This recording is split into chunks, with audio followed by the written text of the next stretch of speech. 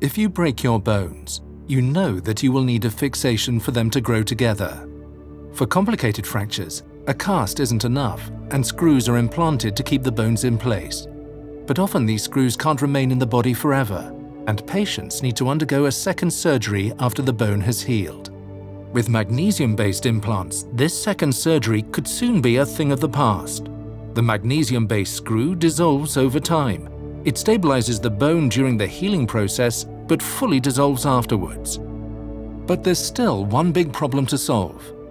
Since the material characteristics of those new implants are similar to those of bones themselves, common imaging techniques can't be used to visualize the healing process in regular checkups. The MgSafe project aims to change the situation. Here, at the outstation of the Helmholtz-Zentrum in Hamburg, as well as in 7 other research institutes and 4 partner companies all over Europe, 15 PhD students are researching new ways to enable the imaging of the implant while ensuring patient safety.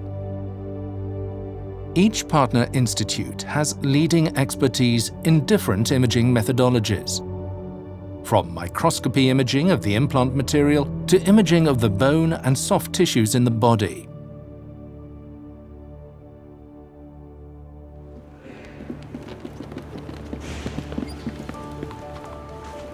Hi, I'm Hanna. I'm a material scientist from Poland.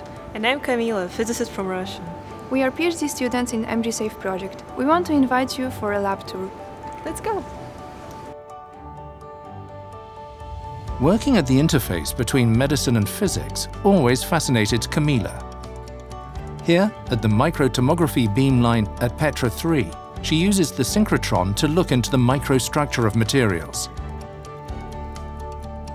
Petra 3 is a storage ring in which particles are kept on a circular trajectory after acceleration using a linear accelerator.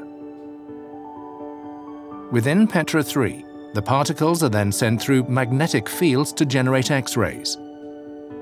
These X-rays are 1,000,000 times more brilliant than the X-rays in a doctor's practice and can therefore be used for high-resolution computed tomography.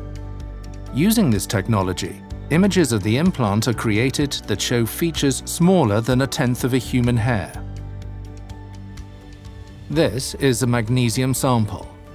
After Hanna has placed it in the nanoton, a laboratory machine for computed tomography, and positions the sample inside, Kamila switches on the X-rays and we will see an image of the sample on the computer screen.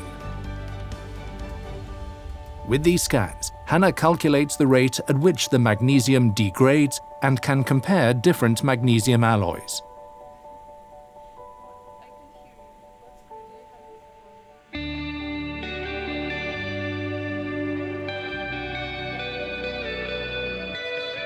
To analyze the raw data, Kamila and Hanna are now labeling the scans they've made. They label which parts of the scans belong to the background, the bone, the residual screw, and to the degradation layer. After that, they can calculate the loss of implant material and the bone growth.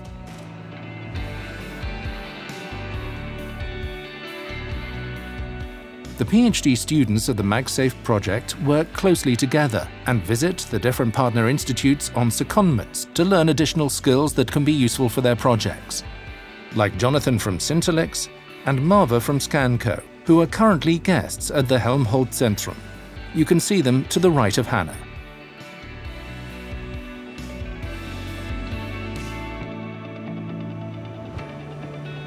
Together, the 15 young researchers of MgSafe push imaging techniques to their limits. They make new friends and learn from highly experienced researchers all over Europe. The students investigate the material structure and degradation and advance imaging methods for the safe application of magnesium-based implants in the clinic.